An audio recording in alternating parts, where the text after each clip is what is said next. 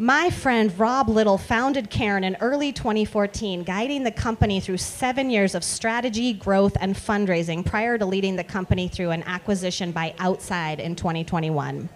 Before starting Cairn, Rob worked as an engineer for Lockheed Martin and spent 2 years as a Peace Corps volunteer in Latin America. During his free time, Rob can be found backpacking, skiing, biking, and paddleboarding with friends, his wife Betsey, daughters Kennedy and Brooklyn, and their Cairn terrier Rocco. Tell me more, Rob. Here to deliver Outside's acquisition of Cairn, the story and their future, is Outside Senior Director, Commerce Operations, and former co-founder and co-CEO at Cairn, Mr. Rob Little. Come on up, Rob.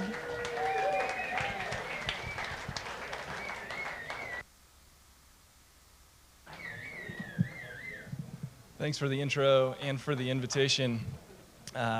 Dave, you're amazing. I don't know Eddie Vedder. Anyone looking for... Okay. No Eddie Vedder stories here, but Dave, you're an inspiration. I love what you're building. It's a pleasure to be here. Thank you to the EDCO team for the invitation. It's hard for me to believe that in 2 months will mark 8 years since I first took the stage at a PubTalk event where I pitched the original idea for Cairn. We were in the 2nd month of our business. As preparation for this, I went back and I looked at my notes for what we pitched 8 years ago, what I pitched 8 years ago. And I was very proud on the stage to announce that the month before, our first month, we had opened and shipped 30 boxes around the country. That month, the month we were pitching, we had doubled that number and we're shipping 70 boxes around the country. I made a comment that my mother only bought one of those boxes. Here we are 8 years later. We've shipped just over 3 million products around the country and the globe. Thanks.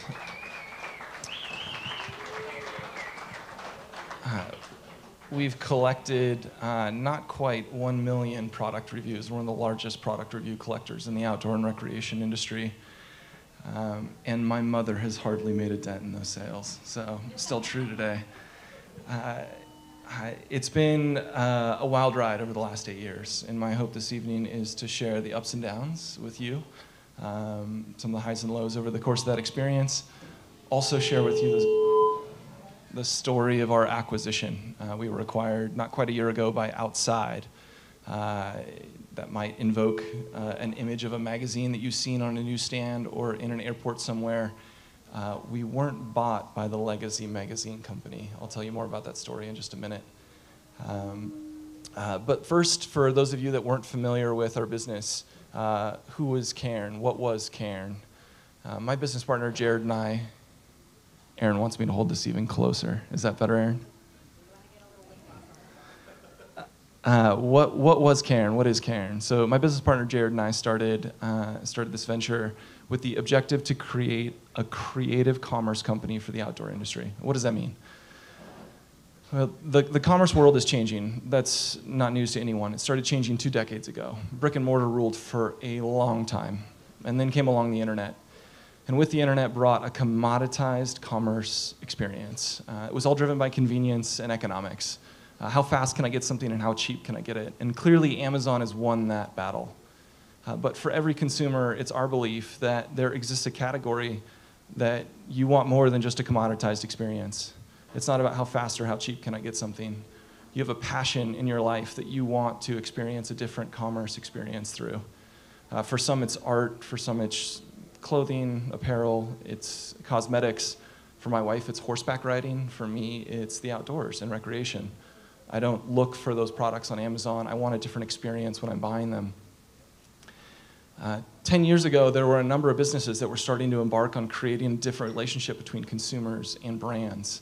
Stitch Fix, Trunk Club, Rent the Runway, Warby Parker, Casper, Away Luggage. These companies were all on an inflection point of something new and unique in the retail industry that wasn't a commoditized experience. And as Jared and I looked at the industry of retail and the models, we couldn't see a single example in the outdoor or the recreational industry. And it was our objective to try and find the right model to bring to an industry that we were passionate about to change how customers buy products. As we looked over the course of that industry, what we discovered was that subscription would be a really good way to create community and to build a quickly growing business. This concept of the month club was interesting to us, but also a little odd and not quite what we wanted to stake our entire future on. One thing, though, that we realized as we were exploring the industry and the concepts of what sort of a retail business to start was that potentially data could change the background of the business. So there's a Trojan horse built into the entire business model around product reviews. We all know the enthusiastic outdoors man or woman who's interested in just sharing their love for their tent or their jacket or their surfboard, whatever it is they recently brought. And trying to get that information is not hard. Could we mine it for data that could then lead the business down a future road or future opportunities? That was our objective. Fast forward 8 years, the subscription model is the biggest component of what we built. It still is today. We tried and tested many things along the way. We had a try before you buy product, very similar to what Stitch Fix offers. We had an auction offering, a reverse Dutch auction offering that was value driven. We had a gear recycling program, all of which were building momentum as we entered into COVID and sort of an unknown era for us. COVID hit and we hunkered down. We weren't sure what to expect. We're a vitamin. We're not a prescription. People didn't need what we did or what we sold. We were worried the economy could fall out and it could be the end of our business. So what we discovered was actually the opposite. COVID injected growth into our model. We were outdoor, we were recreational, we were direct to consumer. All of those elements thrived at the beginning of COVID. We had an individual who came across our business at the start of that. Actually, forgive me, there's some highs and lows over the course of that experience before I get into the transaction. There were a lot of highs. There were some tremendous highs. So first, you all, Bend, this community. What an inspiration and what a welcoming place to start a business. I think I could stand up here for the 20 minutes that I'm given and just speak to all of the walks, the beers, the coffees, the meals that I was given by many of you in this room and many that have moved on, and the inspiration you provided to an early business owner. I would gladly start this business all over again here in Bend. It's a special place that we have, and you guys love your entrepreneurs. Thank you for that. Another high, riding the wave of big growth in business. Wow, is it an inspiration. 3 years in, we qualified to apply for the Forbes Fastest Growing Business Awards. Some of you have probably seen them on newsstands before. The way, at least in 2017, they ran them is they took the previous 3 years' growth and they measured it as a percentage. How fast did you grow over those 3 years, and they rank you. We were excited to apply 3 years into our business. There's a nuance in how you apply. You have to have $100,000 in revenue for your first year in business. We had a little over $100,000 in booked revenue. We had a little less than $100,000 in earned revenue. I'm guessing there's an accountant or two in the room that's perking up and really excited right now at those terms. I'll leave it to them to explain later to anybody that's curious what those mean. They'll probably go off on a tangent about the airline industry when they do. It turns out that Forbes only cares about earned revenue. They don't care about booked revenue. So we were disqualified from the 2017 awards. When the actual awards came out, I went and looked and I filtered through and I ran our numbers, and we were the 22nd fastest growing company in the country, private company in the country in 2017. Riding that wave and experiencing how quickly a business can grow and the momentum that it creates. That's an adrenaline rush that I don't know if I'll ever get in another experience in life. And absolutely a high for us in building Cairn. Raising capital. We raised $2.5 million over the course of the 8 years, almost all of it concentrated between years 3 and 4. And a special experience. Some incredible mentors, friends, lifelong acquaintances that I built through that process. Folks that invested more than just their money into our business. They invested their time, their heart, their passion. Folks that I'm excited and hopeful that I get the opportunity to work with again. An absolute high for us. And last but not least, building a team. Many people in our business I spent more time with on a weekly basis than I did my own family. And you grow to love these folks. They become family in their own regards. That's special and something that I think any business owner looks back on and is proud of. Over the course of that, though, there's definitely some lows and some challenges. For us, the perils of customer acquisition was absolutely at the top of that list. Our business thrived early on by taking advantage of of the Facebook marketplace and advertising platform, and Facebook not understanding the value of the mechanism that they had, and us being early adopters into advertising on Facebook and riding an incredible wave. Over the course of a couple of years, Facebook figured out what they had. Facebook and Google rules the marketing world now. They are essentially attacks on businesses, and until the next creative marketing channel comes around, the next new platform, it's hard. There are not many businesses that are winning on the acquisition front. That was our biggest hurdle in continuing to grow as we built Cairn. I would say that the second challenge or second low that I would mention is scaling back. We were on such a momentous ride out of the early years that we grew our team and we grew our business in ways that outpaced our revenue, expecting the revenue to catch up. Scaling back a business, I think, is harder than scaling up a business. It has tolls on a team and tolls on individuals, relationships that are hard. And if anything, I'm as proud of how we managed those moments as we did managing the growth up. That all said, I think some of the biggest highs and lows for us came in a 60-day window not quite a year ago. Let me rewind the clock a little more than a year. Let's go back to the summer of 2020. A colleague of ours in the outdoor industry introduced us to an individual named Robin Thurston. Robin was well known in the outdoor industry for creating a business called MapMy Fitness, MapMy Run, MapMy Ride, sort of a second place finisher to Strava in this community. I'm guessing we've got some King of the Hills and Queen of the Hills in the room here in Strava. The MapMy business was a marriage of the social media world and fitness tracking and app world. Robin built an incredible platform there. He had moved on to his second business called Pocket Outdoor Media. And Pocket Outdoor Media was creating some momentum in the outdoor industry because they were aggregating, they were acquiring a lot of content-oriented businesses.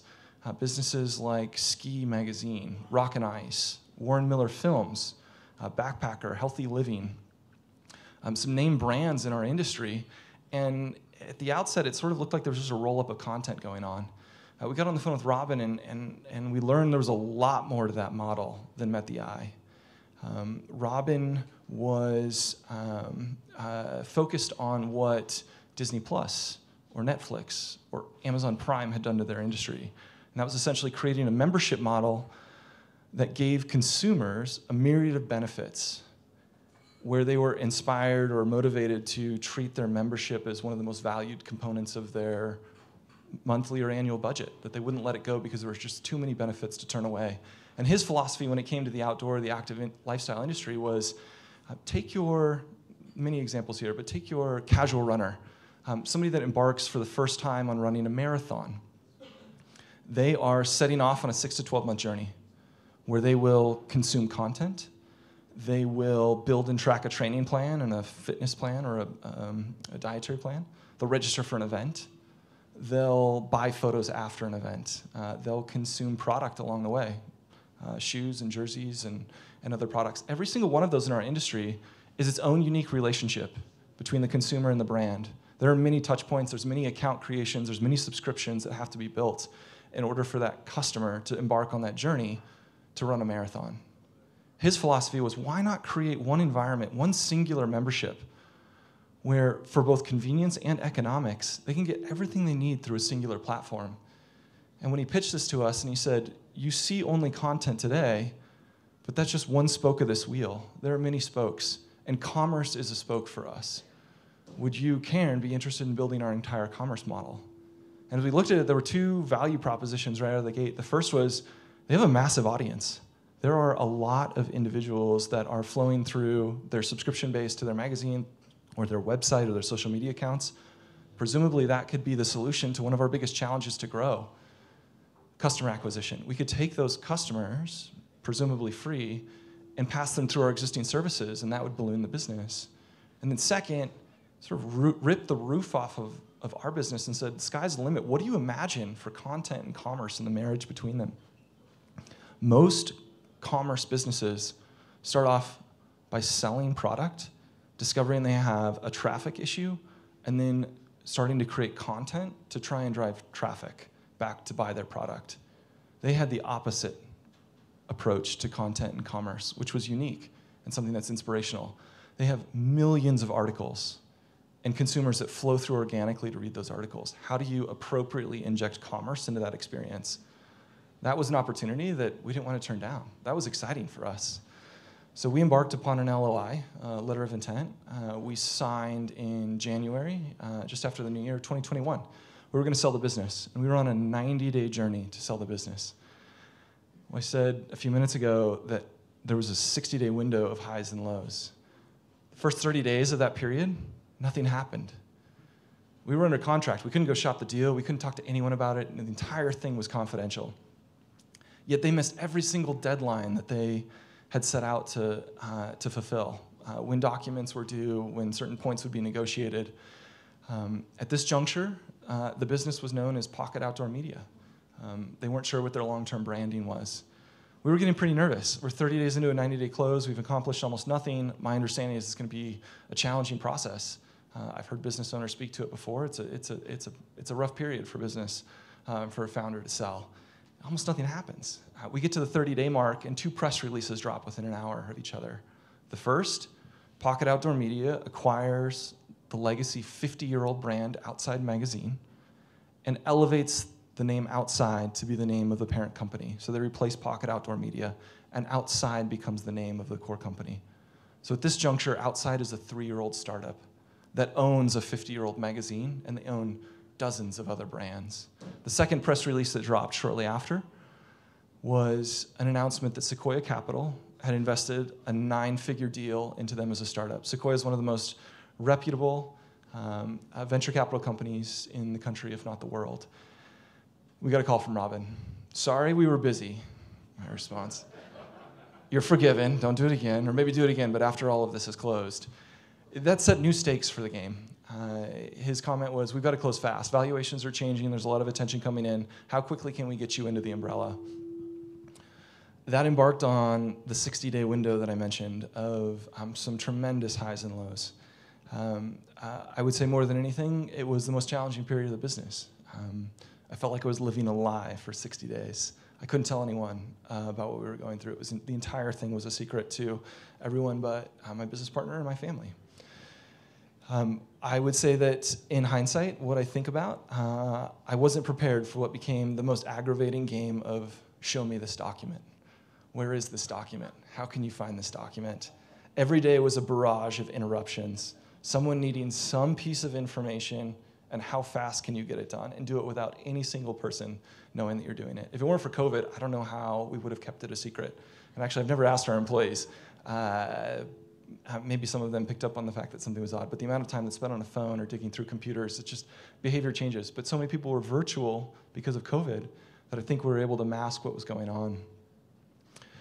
Also, we were the little guy in a big guy transaction. We were up against a major player, and they knew it, we knew it. We made some reasonable requests. If it didn't impact them, they accommodated. If it impacted them, we lost almost every negotiation. That's hard. It's hard as a business owner to be making what feels like a reasonable request to a company that is so large, and only to be turned down for reasons that if you were to switch roles or switch seats, you'd understand.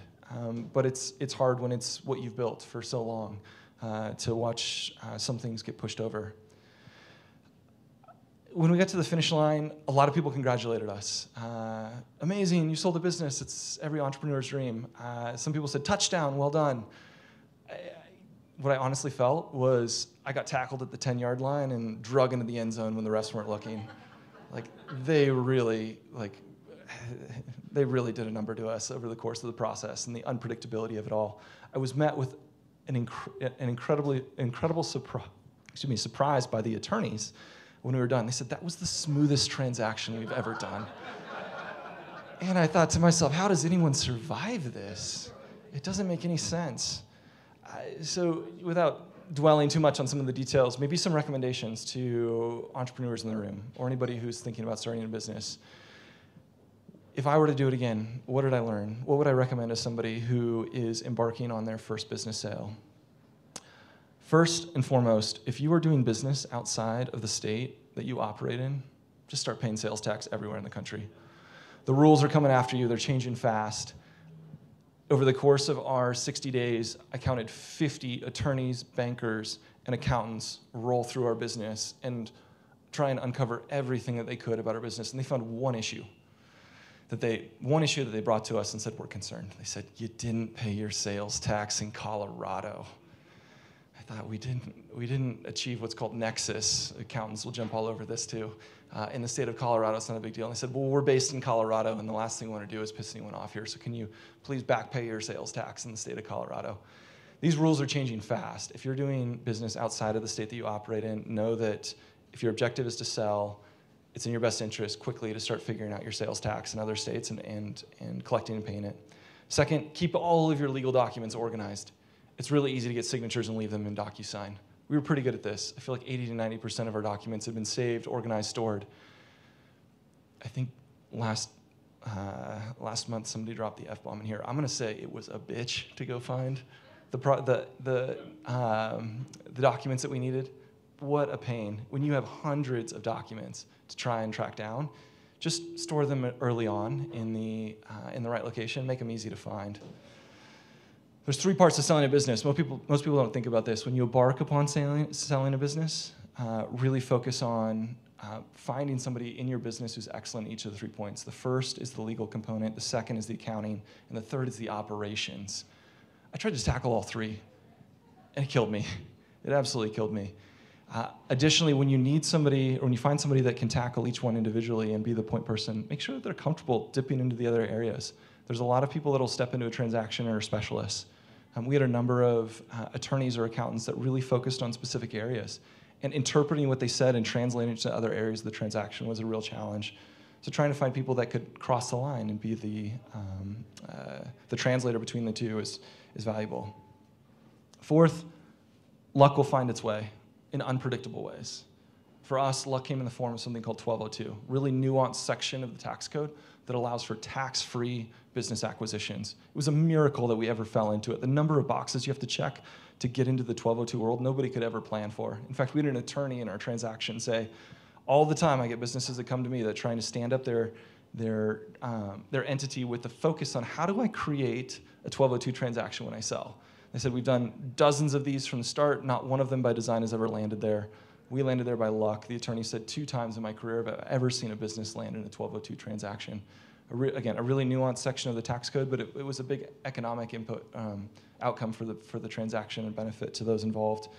And last, at the end of the day, the bankers, the attorneys, the accountants, they all go away.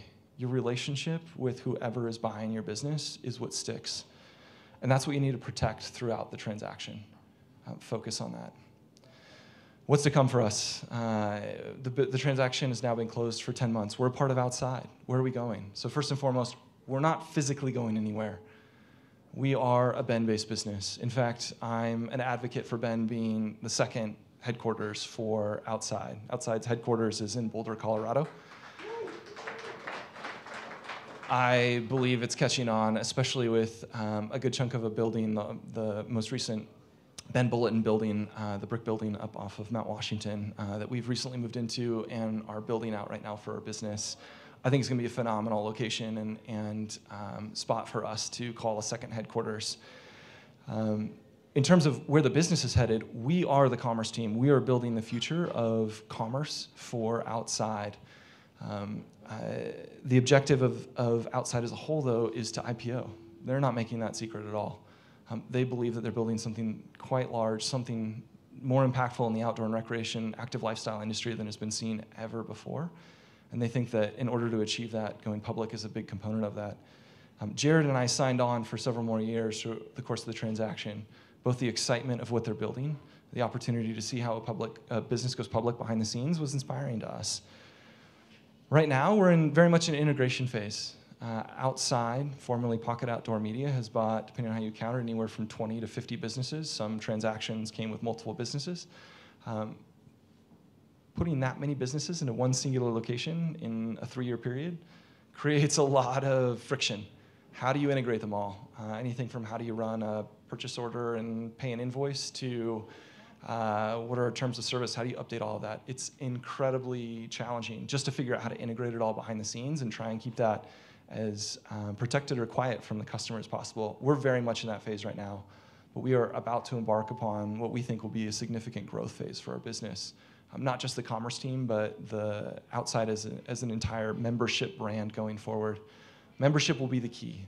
Right now, there's a $99 annual Outside Plus membership that gets you access, premier benefits to every segment of the wheel that they've built. Content is the biggest chunk, but they've moved into apps. So Gaia GPS and Trailforks is a component of what they do. Athlete Reg, not necessarily a public-facing brand, but one of the largest event registration companies in the country. Finisher Picks, when you finish an event, the pictures that you get that you can purchase, there's a number of benefits to being a member that you get throughout this spoke and wheel. We're excited. We're also worn out, is the truth of it as entrepreneurs. Having grinded on this wheel for 8 years, it is incredibly fun. It's incredibly challenging. Would I do it again? I think so. I think I need some time off before I do it again. A lot of people say, so is that the end of the book? Where are you? And my answer to that, it's not the end of the book, but it's the end of a season. The first season was Cairn, and that season is coming to a close. But we are opening up the second season now, and starting a new season is Outside, and what I think one that will be incredibly powerful for this community, and one that's very fitting for Ben to have Outside here. So thank you for hearing the story, and I welcome questions.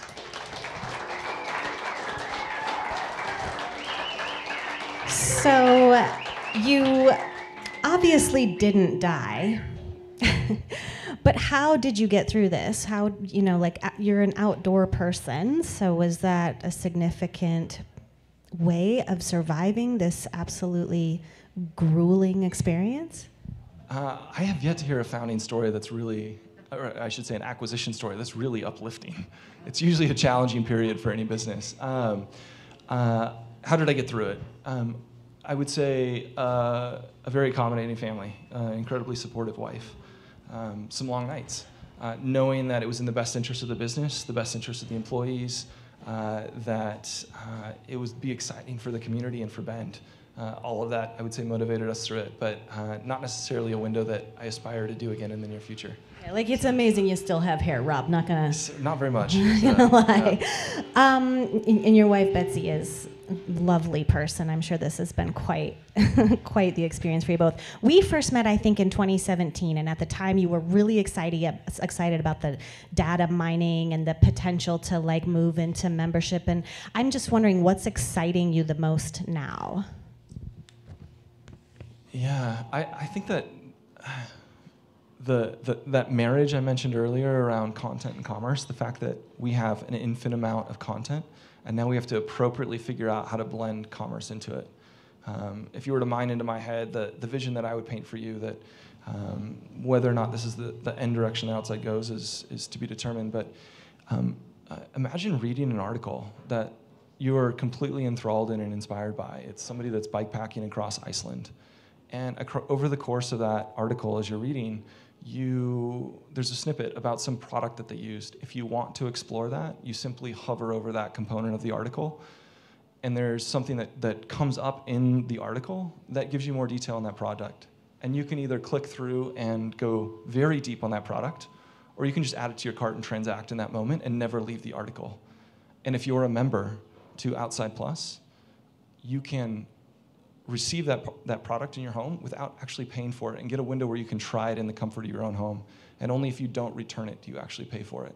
That sort of consumer experience when it comes to commerce married with content is inspiring to me, and I would say what I'm looking forward to the most. There were some big ambitions around our data. I think what we found was that we were early, and we never quite nailed the recipe for how to monetize the data. We did some really interesting things with it.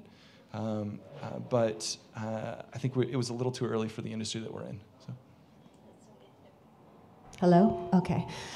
So interesting. I'm working for a travel health and wellness brand, and we're attempting to do something similar, but on a much smaller scale, and it is very exciting to think about how specialized you can really get within your industry. It's very cool.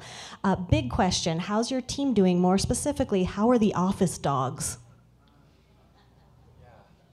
Did mine do? Okay. The team's good. The team has grown a lot.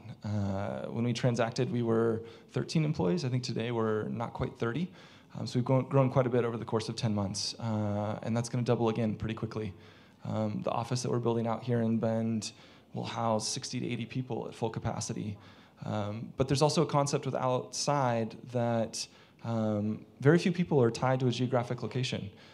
In our business, we've got some commerce-specific folks that need to be here in Bend near product. But overall, the company right now is 600 to 700 people across the country and even some internationally. And the thought is allow them to work wherever they're inspired to work, wherever works for their job, but give them locations that are motivated and excited to be. And I think in Bend, we've created an environment, not just at Outside, but our community, where our employees want to come and they want to spend time. And having a location where they can hotel, set up their computer and dock and be inspired by their peers is a real inspiration for the rest of us. So, hello? Build a big parking lot so all those vans have somewhere to go. Right. They're coming. It's a lot of vans. It's a lot of vans. Questions for Rob? Questions for Rob?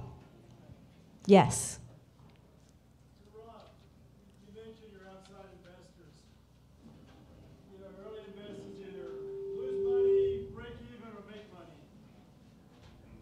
What are your outside investors thinking today? So what are your outside investors today? Losing, breaking even, or making money? How are they feeling? The $1,000,000 question. Everyone wants to know the economics of the transaction. I'll give you this. We're a base hit. We were not a Hydro Flask. Nobody hit a grand slam with this one. I would say that there is an opportunity, though, with the IPO that comes. There was an election to pay it forward, if you will, and ride out this wave another couple of years. But to our investors, there's certainly opportunities that they could have done a lot better in. And I'm sure there's some that they could have done much worse in. So, yeah. Fair. Yes.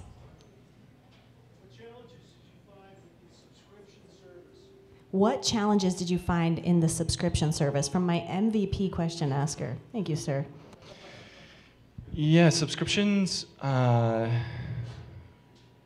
quite a necessity, but incredible value add to any business. If you can find a way to marry subscription, the fact that a customer doesn't have to re-engage to transact with you is a multiplier when it comes to growth, sales of your business.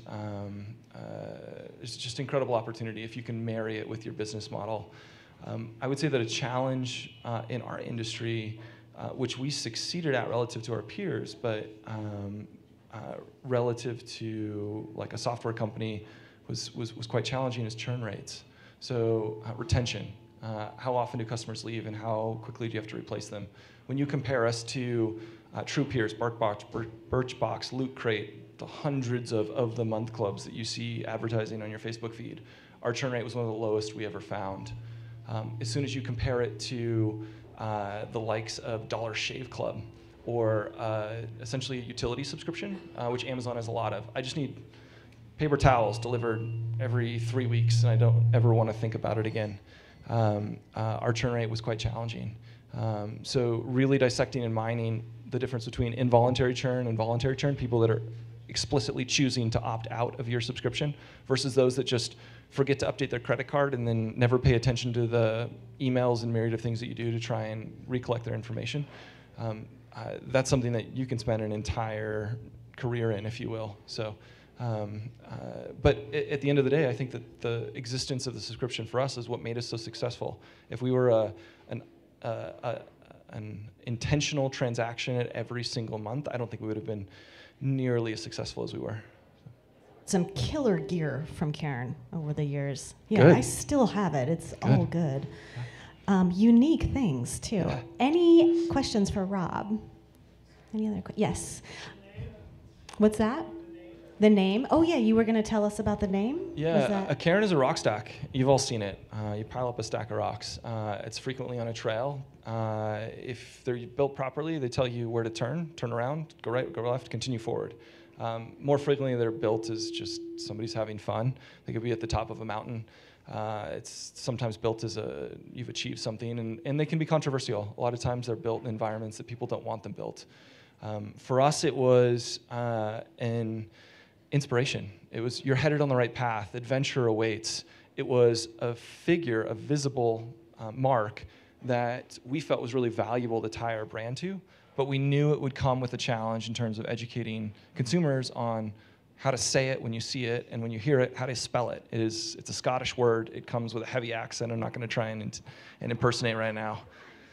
But it is, yeah, that's the origin of the word. It's just most people don't know that a rock stack is called a cairn.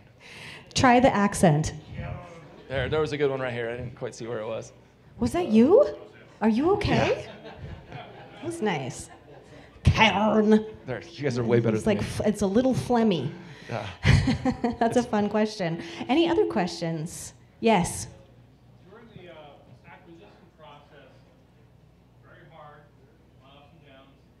Did you ever think of backing out? Did you ever think of backing out during the challenges of the acquisition process?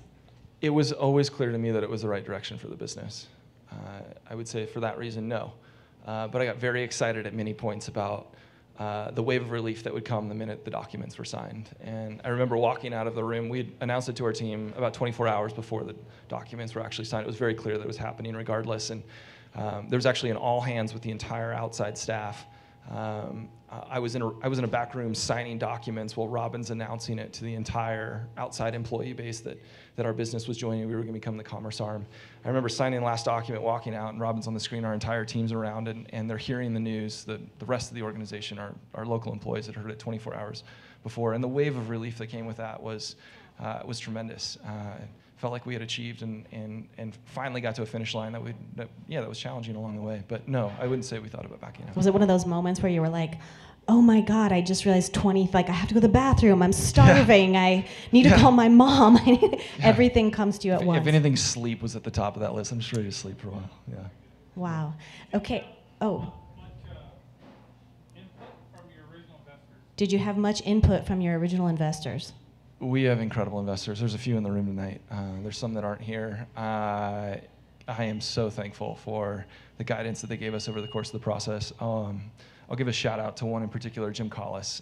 He was one of the main investors in Hydro Flask early on and has been involved in a number of deals around Bend. I would go to battle with that guy. Just an incredible asset. Talk about tough love. I don't think he ever... The nicest thing he ever said to me was, "You're not dumb, and you're not, you're not dumb, and you're not like unmotivated. You're not lazy, so I'm not mad." You're not a complete piece of crap. Yeah, good job. Like, you can't help but love the experience, the seriousness, and what he brings to the table. But we had, I think, 11 investors over the course of the business, and I think we were lucky. I hear a lot of stories of founders that end up marrying, because I do think it's a marriage with an investor, somebody that can end up being quite tough to work with, and I think we won the lottery when it came to that. That's good to hear. Okay, yes. Yeah, so it's a subscription-based service, right? For every month you get something new. In a world where like we are consuming constantly, it's like all we're doing, whether it's media or monthly goods, is there anything that Cairn's doing to give back? This is a great question. So it's a consumer-based model. It's a subscription where you're just like consuming all of the things all the time. Is there anything that you're giving back to mitigate that process? Or? Yeah, great question. Almost feels like I planted the question. So this weighed heavily on us for the first couple of years. We're injecting a lot of product out into the industry that consumers aren't necessarily asking for, right? They didn't request the specific products we were sending. They just wanted to be inspired and motivated. It took a couple of years to figure out the right way to do it, but we launched a program called Gear Up, Give Back, 2017 or 2018. It was entirely give back, entirely charitable based. Anyone could participate in it. You didn't have to be a Cairn customer in any regards, but we had an audience to market it to out of the gates. And the way that it worked was you come to our site, you fill out a short form, you get a print at home shipping label, no expense to you. You fill a box with whatever gear product you have, good condition, bad condition. You slap the label on it, it goes here in town to the Gear Fix, one of the largest gear consignment shops in the country. If it's a soft good, it needs repair, they repair it. So rips, tears, zippers, they fix all of that. All of it would go for sale on their floor with special tags that could be highlighted and stand out as for charity. Every year we chose a beneficiary that would rotate year to year, and all sales that came out of that program, and kudos to the Gear Fix folks, they gave us an incredible economic arrangement on what piece they kept for their component, knowing that it was going to charity. The remainder of it went to our beneficiary annually.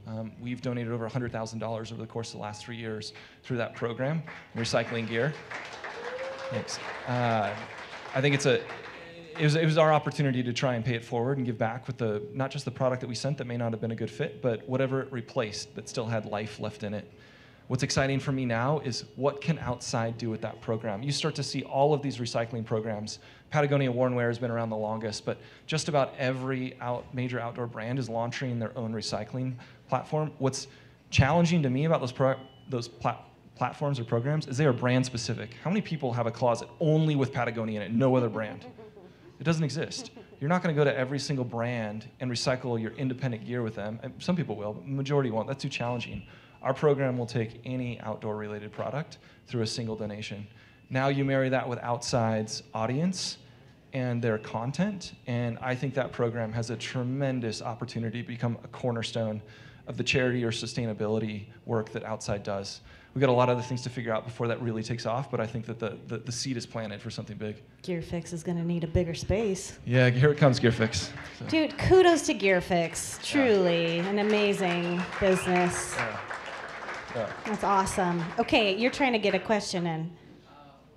Curious about the ramp up to the IPO. Are they bringing other capital in? What messaging are they giving to your team on their expectations of growth quarter after quarter? Is it putting pressure on you? Is there incentive on the team? Like, how is that all feeling? Curious about the ramp up to the IPO. Are there expectations for the team? Are there outside investors? Yeah, all the things. Yeah, great question. I'm not privy to everything here, and some of the things I'm privy to aren't necessarily for public consumption, but what I can share that I do think is really appropriate is membership is key. And that goes back to a question we got earlier around subscription. Membership's the recurring element of the model. The question is, how do you create the value proposition for the customer that's overwhelmingly significant, such that they never question it when they see once a year the $99 charge of Outside on the credit card, the same way that they wouldn't question the $99, $119, whatever it is for Amazon Prime today. So the focus for us is how do we complement commerce and subscription in such a way that it supports the membership model. Outside of that, behind the scenes, it's really how do you get this all in a state where you can go public with it. When you've got 50 different businesses all with their own books, you can't go public. You've got to figure out how to concentrate and put all of that into a single deck. That'll take a little bit of time to work through. But is there pressure? I think that the pressure for us is it's authentic and it's organic. How do we become an impactful business in our industry and to the consumers that rely on the content, the commerce, the event registration, whatever it is they're looking for? How do we simplify access to the outdoors? How do we make it more inclusive? Those are the elements that I would say we feel the pressure. It's inspiring to be in a business that has such significant financial or like growth objectives, but at the root of it, when you get down to what we're working on every day, it's about spending time outdoors, and that is exciting for us inside of it. We're focused on that more than anything. So The outdoor industry is incredible. It's fun. It really is. It is freaking awesome. Yes, absolutely. Thank you for coming back to PubTalk, Rob. When are you opening an ice cream shop? Aaron likes to joke with me about this. I have a personal passion for ice cream, and I think this town's struggling on the ice cream front. I don't know, but I promise I will tell you when I do. So I'm not sure when it's happening. TBD on the ice cream. Thank you so much, Rob. It's great to see you. I'm glad you didn't die, truly. I'm glad you made it through. You look healthy.